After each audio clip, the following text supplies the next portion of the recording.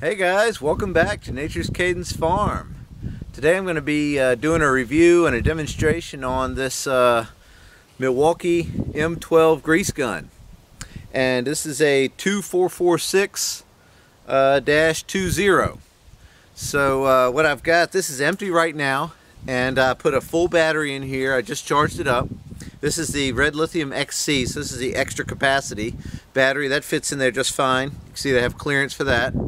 And so what I'm going to show you is how to put a grease cartridge in here, and a little review demonstration. This is brand new, so if you're watching this and it's been a while since it's been posted, just ask and see how I still like it, or if it's still working or not, you know. So let's get a cartridge in here and try this thing out. So to start off with, we're going to take the this metal tube off, and what that does, it's got a little grippy kind of texture here. It's not very thick. I don't know if that'll keep you from slipping while it was full of grease, but either way, you just spin that off. It comes empty. Looks like Milwaukee might have pre-greased it or something or tested it out from the factory. Either way, looks good. So what you do now is you take this tube here and you pull it back. There we go. It looks like it had a little bit back here, a little bit of grease. Anyways, we're gonna wipe that off so you can see we've got the handle back, and it's got a little notch back here that you pull the handle back and then drop it into the notch. And so we've got a new grease tube. This is Valvoline Cobalt. I figured I'd give it a shot. It's pressure activated technology. I don't know much about this. You can look at their website, Valvoline or something like that.com. Either way, I'll put a link for it down below if you're looking for something like this, and I'll put a link for the actual grease gun too. I bought this tool only. I already had the batteries, so no big deal with that. It did not come with a case. I kind of would rather have it come with a case, but got this on sale, so I kind of did that. That's what the grease looks like. Yeah, there that is. So you got this little pull tab here, just like opening a can of Viennas, and kind of wipe that off there. Wow, that is some sticky grease. Whoa. Alright. I like to take the cap and I'll put this little pull tab down inside of there.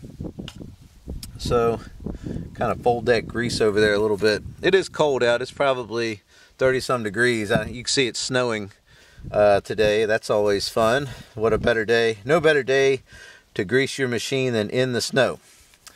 So, got that tube down in there. I don't know if you saw that. I just push it down in there. Metal ring goes up toward the threads here.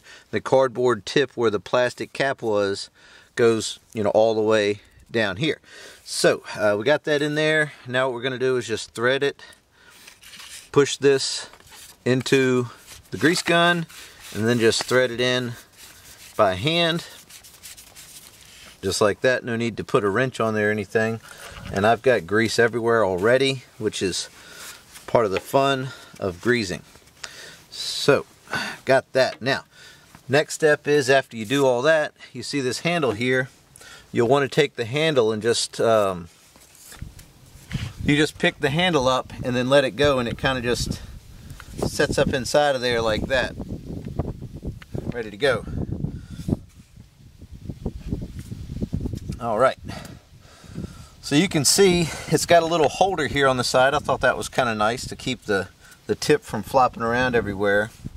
And so you can see the tip goes into this little holder part, and the hose goes onto these little clips. So pull that off, pull that out, and you can see it's still clean. I haven't gotten anything out. Let's try to purge this thing now and see if we can get this thing going. There's a little button here that's supposed to let the air out, but let's see if we can get it going.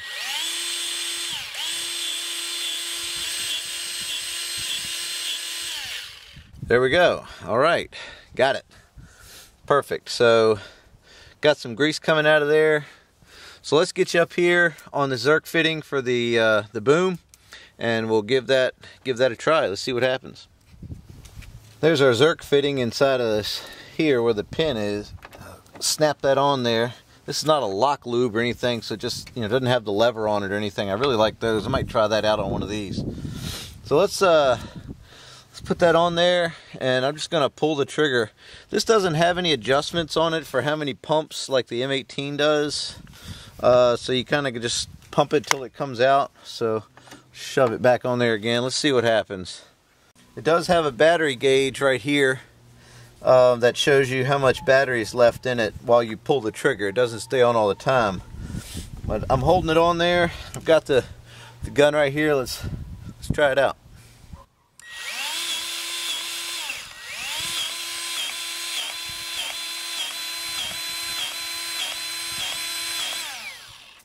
Hasn't started coming out yet, so I'm going to give it a little bit more.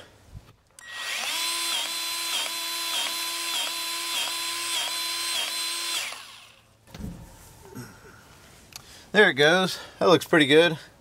Let's go on down here and we'll try these boom cylinders right here. Let's give that a go.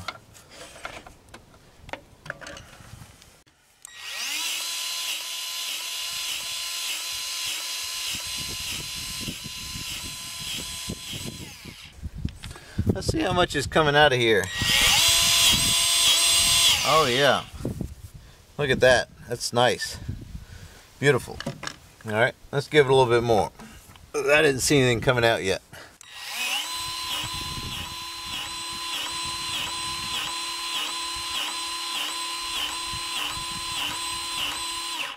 Alright.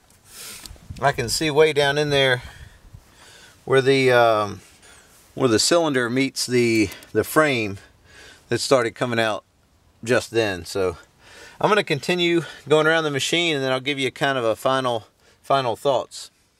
All right, I went around the machine and I found a few bad Zerk fittings, and it kind of just pumped up until it you could tell it was really laboring. You know, it really wasn't working that well.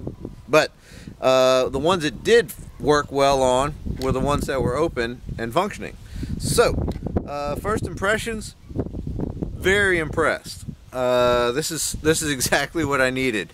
It used to take, I mean, I went around this whole thing in no time, you know, so that was a huge time saver for me. And with the equipment we've got now, having a grease gun that'll really speed the process up and be way more user friendly is going to be a benefit for the farm. So I like it, and so far so good.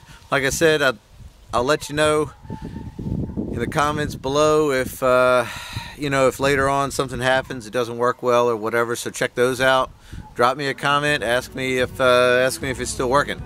And then I'll let you know. But either way, thanks for watching, and we'll see you next time.